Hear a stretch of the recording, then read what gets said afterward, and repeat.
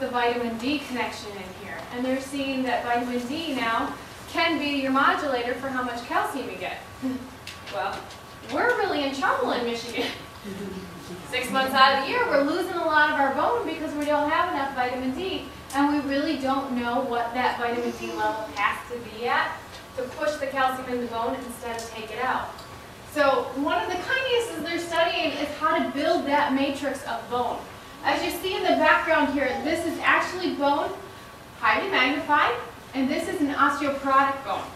It should be much thicker with much smaller holes.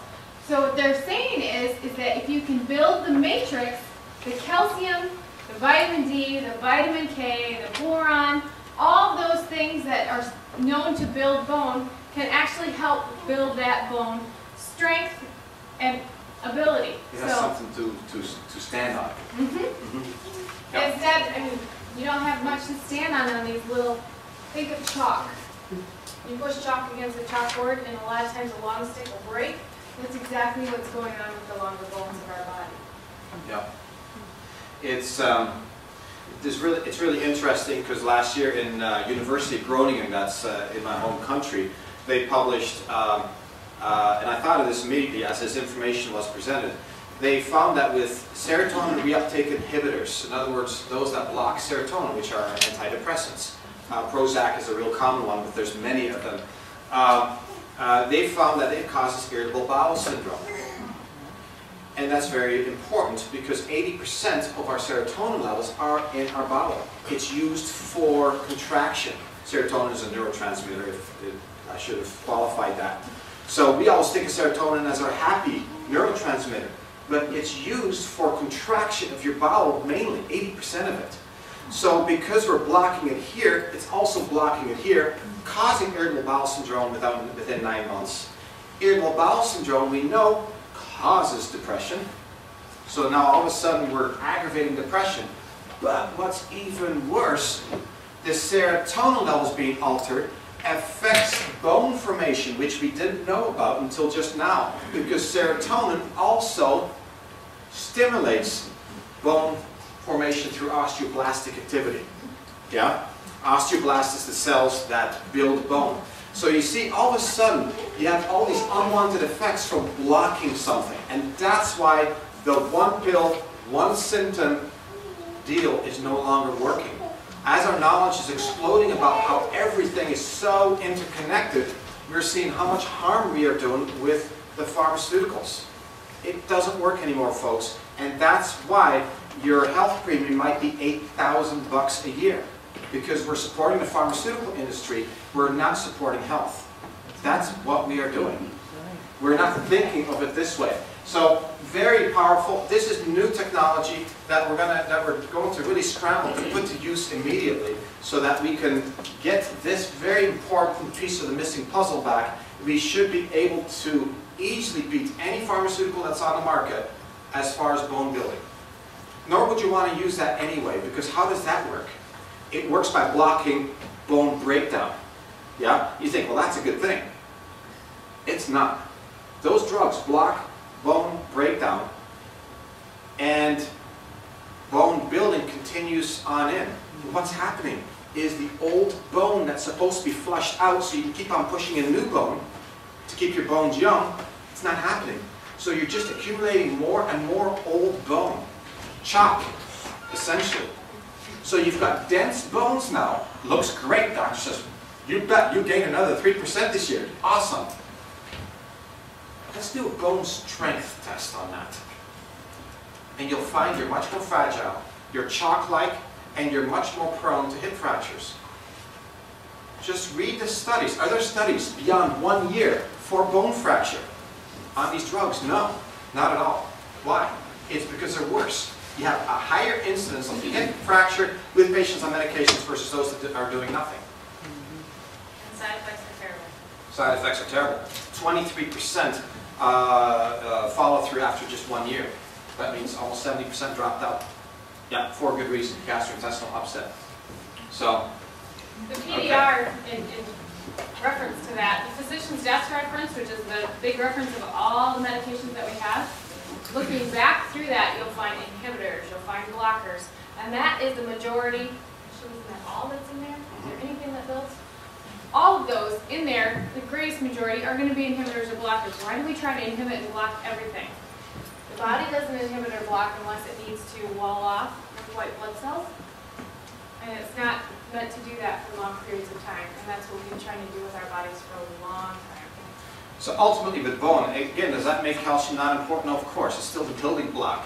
Vitamin D, critical. But now we've got the last missing component. We feel it's the last missing component. It's called serotonin. And identifying duodenum-derived serotonin as a hormone inhibiting bone formation is in a lipoprotein receptor. Well, I don't need to go into that. But it broadens our understanding of what's going on.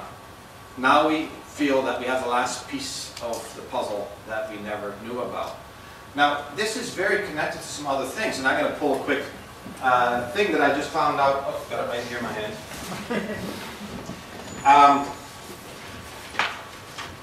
Obese kids found to have arteries of 45-year-olds. Just got published. And this is, obese kids is 1/3 of our nation at this point. We expect that 1/3 of our nation will be diabetic within about 20 years. So this is why this has become a crisis. This obesity is due to what? It's basically lack of activity, perhaps. It's multifactorial, and we're going to talk about that in a little bit, because that's another part of the chronic disease is obesity. But one of them is POP. Wouldn't you agree? Yeah. There's POP. Well, I don't have to go there, but 3-4 POPs a day is not uncommon for a lot of these kids. It does create obesity. And all this refined sugar is creating a huge inflammatory response, making their arteries look like a 45-year-old by the time they're 8 years old. Okay, and this is very common.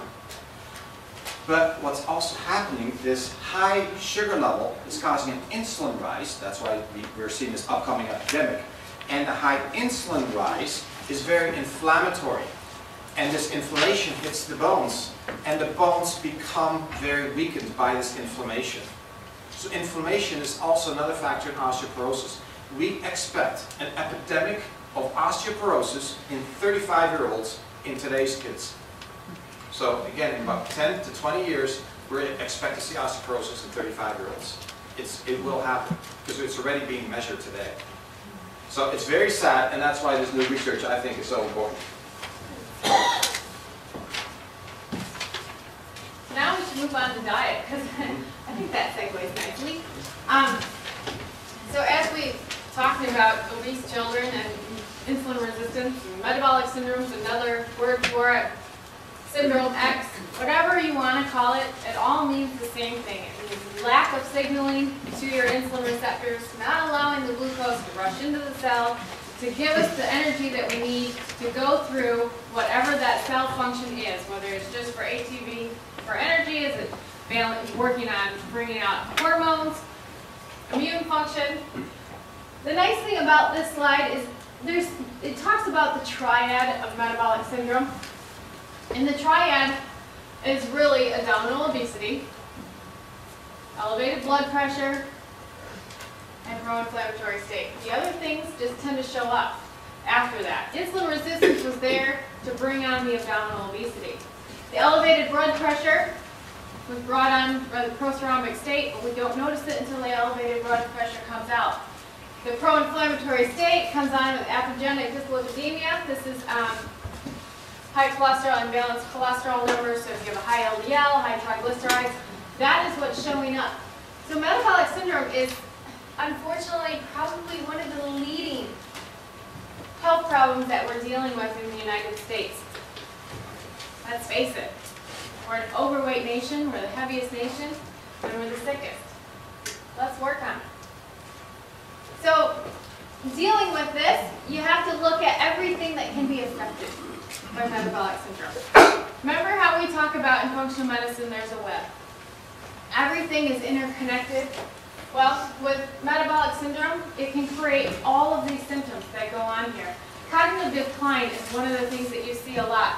Somebody who has metabolic syndrome will start to see blood sugar changes throughout the day. This tends to be a classic case is we start to get tired around 3 o'clock in the afternoon. Want to take that mid-afternoon nap, but we really need to keep going. That's one of the things.